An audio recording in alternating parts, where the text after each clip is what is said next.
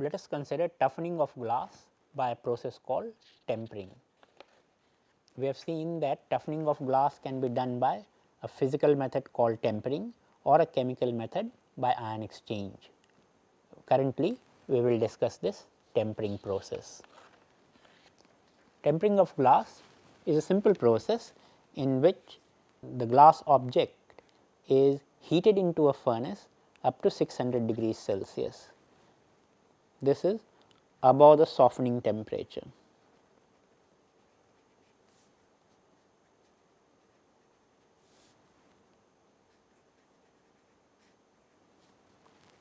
And once the glass is heated, it is taken out of the furnace and is quickly cooled by jets of pressurized cool air playing on its surface. So, this step is called quenching.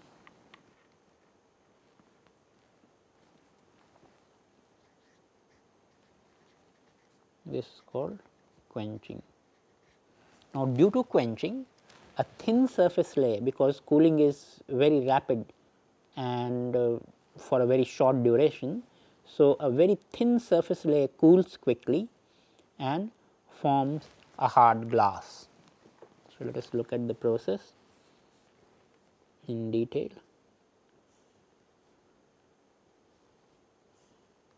The thin surface layer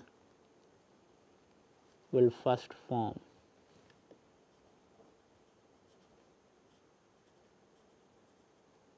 Whereas the inside, because the thermal conductivity of glass is not very high, heat will not so quickly will be lost from inside. So, inside will still be warm and thus inside will still be soft.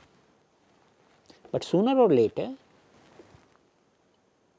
after this quenching, the inside will also lose heat and will become glass.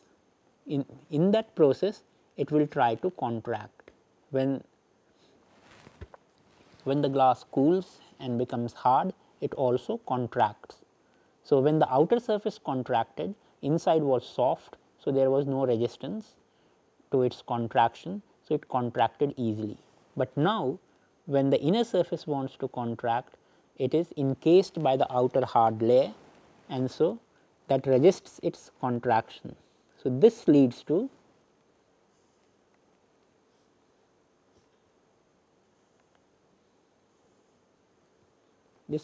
compression in the outer, this leads to compression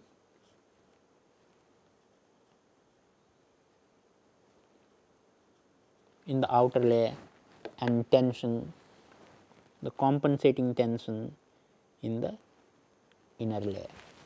For example, the car windows or any cases where the human safety is important, tempered glass is used.